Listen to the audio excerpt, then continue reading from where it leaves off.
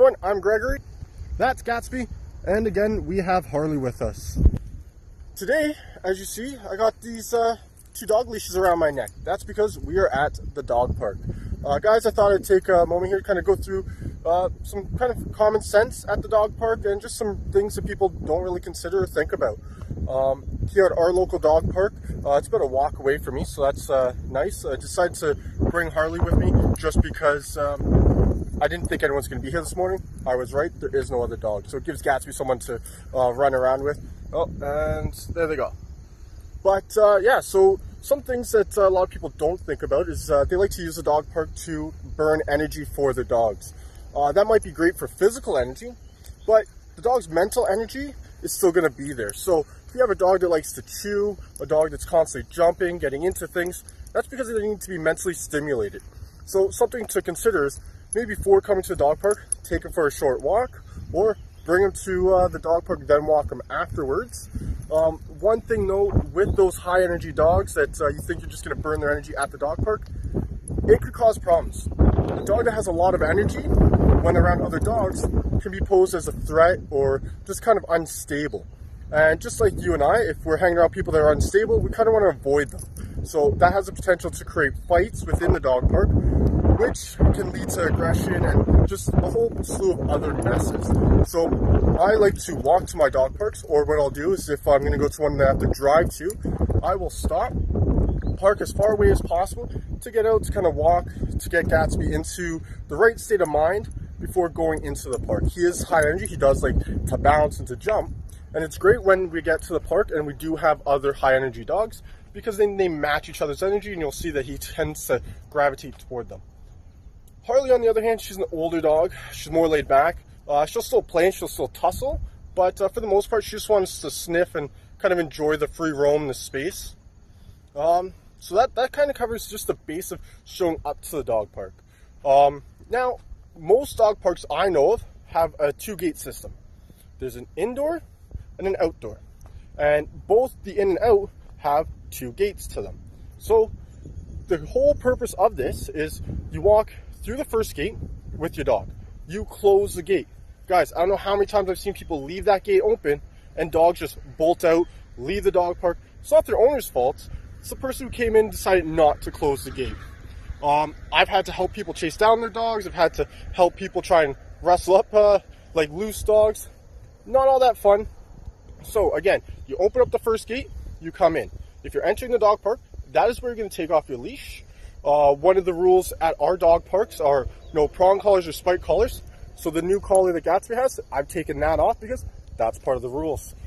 Then, once that's done, the dog's ready to go, you open up the second gate and you can let them run free, have their fun.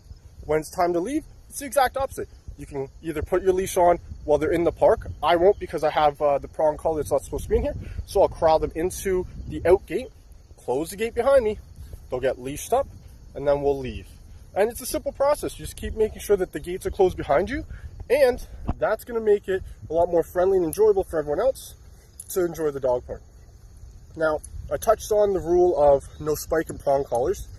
We do have a long list of rules. This is what the sign looks like when you come into the park. You guys can pause it, take a quick look. More or less it says, if your dog doesn't have a rabies or vaccine, don't come into the park.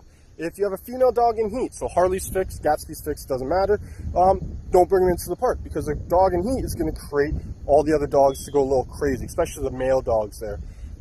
If your dog's sick, don't come into the park. Your job is to be responsible with your dog, so keep an eye on them. So I'm constantly looking away because I'm making sure that I keep an eye on Gatsby, keep an eye on Harley. Both of them have already done their business before we got to the park, but as a responsible owner, if your dog goes to the bathroom at the dog park, it's not a free-for-all. You don't just leave it there. You pick it up. You don't want to step in it. No one else here wants to step in it. And you definitely don't want a dog stepping in it, especially if you drove here. Nobody wants dog poop in their vehicle. Check out my other videos. It's not a fun time, man. So that's kind of the basis of that aspect. That's just kind of... See, we can get them tussling. Harley's 7 years old. She still got it. So anyways, guys. So that's kind of the basis there. Some of the other things to keep in mind is, yeah, it's great to socialize your dog at the dog park, especially if your dog already gets along with other dogs or if you have a young pup. But something else to keep in mind is you're going to be social too, but like I said, it's still your responsibility to keep an eye on your dog. You want to make sure that your dog's not pestering other dogs. So if they're high energy or if they're just, you know, just annoying a dog, being a nuisance. Some dogs just, they'll play with toys, and another dog just wants to constantly get that toy.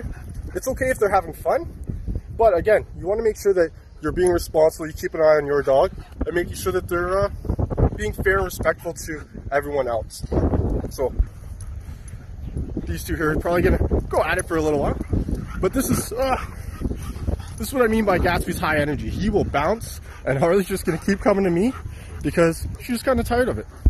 So those are things to consider. When that happens, I will just kind of step into them and kind of let him know that, hey, you got to calm down, and just be responsible with your dogs, guys. I can't think of anything else to add to the whole dog park saga here, but any questions, comments, concerns, shoot them in a message. Like it, guys. A lot of you guys are watching my videos and not liking them. So either I'm doing a really bad job or you're forgetting. So definitely send out that like so I know that you guys are enjoying this, and we'll keep posting.